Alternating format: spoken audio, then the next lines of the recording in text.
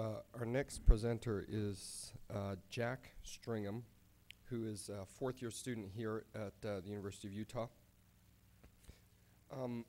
We may not all know that ophthalmology is Jack's second career choice. He initially wanted to be a professional skier, not a downhill skier, but an aerial skier, like with fancy flips and things like that. And Jack has successfully completed a double backflip and landed on his feet, both in a pool and on the snow. He's also unsuccessfully attempted many backflips in the pool and on the snow, and survived to be here today to present for us.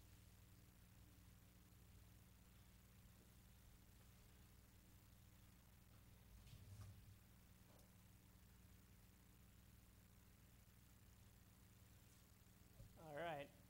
So today I'll be presenting on a summer research project of mine, Silicone IOL Calcification in eyes with Asteroid Hyalosis.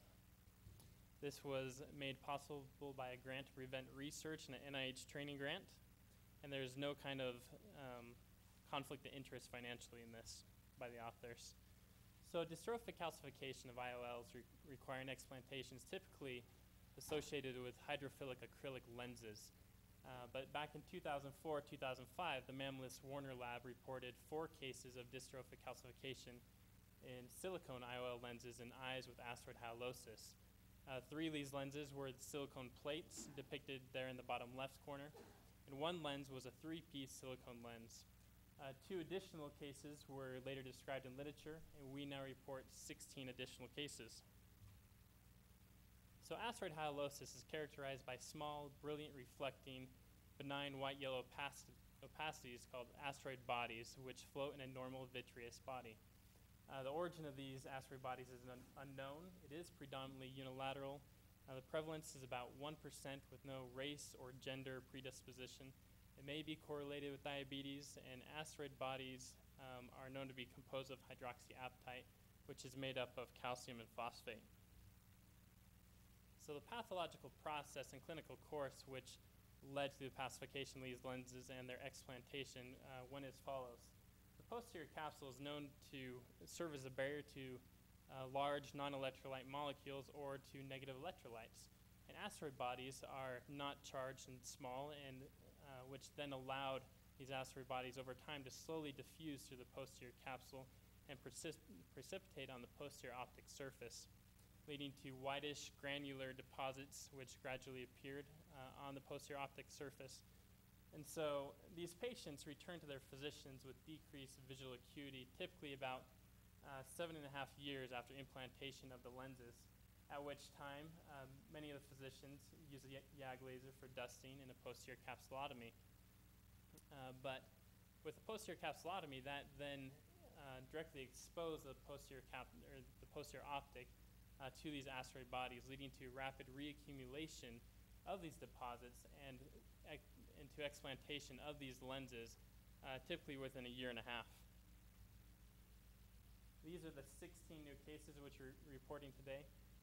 Of note, all these cases came from the US except case number 12 came from Germany, and cases number 14 and 16 represent the most modern of silicone IOLs with square optic edges. So analysis of these explanted IOLs, all of them underwent gross analysis and light microscopy. Selected lenses underwent alizarin red staining for calcium. Selected lenses also underwent scanning electron microscopy coupled with energy dispersive X-ray spectroscopy for elemental composition analysis. And we also looked at clinical data in relation to 111 hydrophilic acrylic lenses explanted because of calcification, for comparison to see if there's any correlation with asteroid hyalosis with those.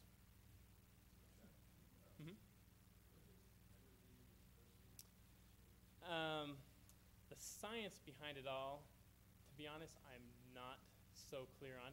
I know that it analyzes the components there. I think Dr. Warner, the expert here, has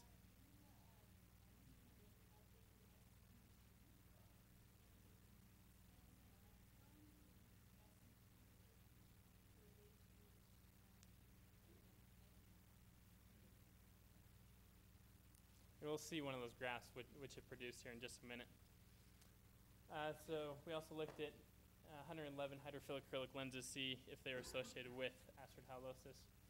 So results, we found that asteroid hyalosis was found in 13 of the 16 cases of calcification of these silicone lenses. There was no record of asteroid hyalosis in 3 of the cases, but I don't know that necessarily excludes asteroid hyalosis in these cases. It very well could have been present subclinically or not noticed. We did have one case in particular that there was no record of asteroid hyalosis, and later the physician again looked in the eye and did indeed see asteroid bodies. Deposits were only on the posterior optic surface of the silicone lens and were composed of calcium phosphate. It is significant that they were only found on the posterior optic surface. The hydrophilic acrylic lenses, which were calcified, those deposits occurred both on the anterior surface, posterior optic surface, and a lot of it actually occurred within the lens itself. So our IOL analysis, all of them underwent microphotographs in which we saw this white amorphous granular material, which is consistent with calcium deposits. They are all located on the posterior optic, centrally located. And as you can see here, many lenses have these YAG pits from the dusting. You can see the calcium deposits here with the alizarin red staining. And here's a scanning electron microscopy, which revealed crested granular morphology. And here's the energy dispersive X-ray spectroscopy, which analyzed the elements present. So here's the graph which it produced. And as we expected to see peaks with silicone, oxygen, and carbon, which is consistent with the lens material itself. We also had some salt deposit contaminants. As you can see, peaks with calcium and phosphorus, which confirm the presence of hydroxyapatite, which is a known makeup of asteroid bodies. So these 16 lenses which we're reporting to you today represents 8 different IOL designs with 5 different manufacturers made of 5 different silicone materials. We're able to determine the difference between these silicone materials using a refractive index, with different refractive indexes representing a different type of silicone material. As you can see, the names are highlighted and color-coded. Those in yellow have the same refractive index as those do in white, representing different types of silicone. And it is significant that we see this in different types of silicone because initially all these dystrophic calcifications occurred in the star plate silicone. And people originally believed that as they changed the silicone material that they no longer have problems with this dystrophic calcification. But as the Mammolis Warner Lab later reported one case in a 3-piece design, as you can see here the refractive index of 1.46 differs from that of the star plate of 1.413. So this is significant, showed that it does indeed occur in different silicone materials. And this is also a particularly interesting case, and it happened with a patient with bilateral asteroid hyalosis. And in the contralateral eye, they had a hydrophobic acrylic lens, which was not calcified. So our study now reports this phenomenon in additional silicone lenses. As I mentioned, even with the most modern silicone lenses with the square optic, which leads us to believe that this opacification in silicone lenses in eyes with asteroid hyalosis is more widespread than initially thought and not just limited to that specific type of silicone material. So again, we did look at 111 cases of dystrophic calcification of hydrophilic acrylic lenses looking for asteroid hyalosis, and we did not find any note of asteroid hyalosis in any of their records. So it appears that dystrophic calcification secondary to asteroid hyalosis is restricted to silicone lenses. So in conclusion, including this current series, there are currently 22 cases of calcification of silicone lenses that are at this time published. And talking to Dr. Liliana Warner, she does report she's actually received more lenses since this has been published, involving 8 different designs manufactured from different silicone materials described in literature. The presence of asteroid hyalosis was confirmed in 86% of these 22 cases. And this phenomenon does appear to be restricted to silicone lenses, and it's unclear why the number of cases is relatively small, given the large number of silicone IOLs that I'm sure are out there in eyes with asteroid hyalosis. Part of that might be due to the lack of recognition of the correlation not being reported, so that we may see an increase here in the future. But implementation of silicone lenses in eyes with asteroid hyalosis may be reconsidered in the future. And just like to give special thanks to Dr. Mamlis and Dr. Warner, who have been my mentors on this project and throughout medical school, and have really made it possible for me to pursue a career in ophthalmology. Questions? Yeah, Jeff. No, so it was 12 of the 16 had YAG done.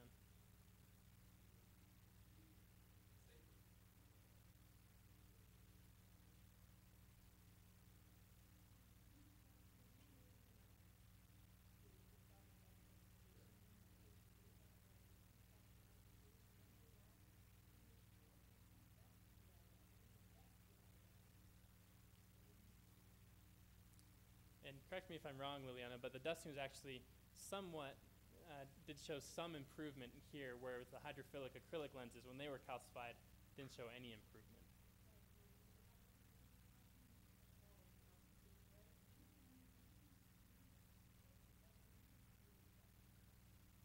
Yeah.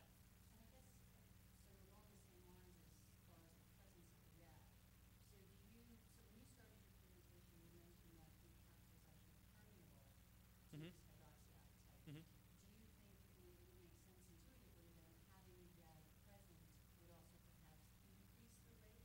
Yes. So, yeah, as the posterior capsule was removed, we then saw, in those that were removed, rapid reaccumulation within the next year, which led to their explantation.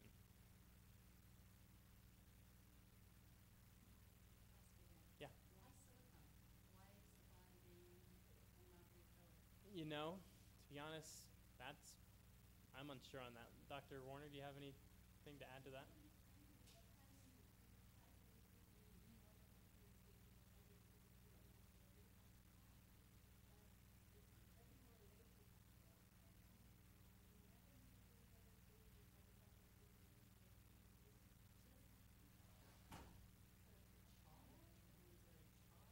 So yeah, hydroxyapatite doesn't have any charge to it. It's completely neutral. And so I'm not sure on that. All right, thank you.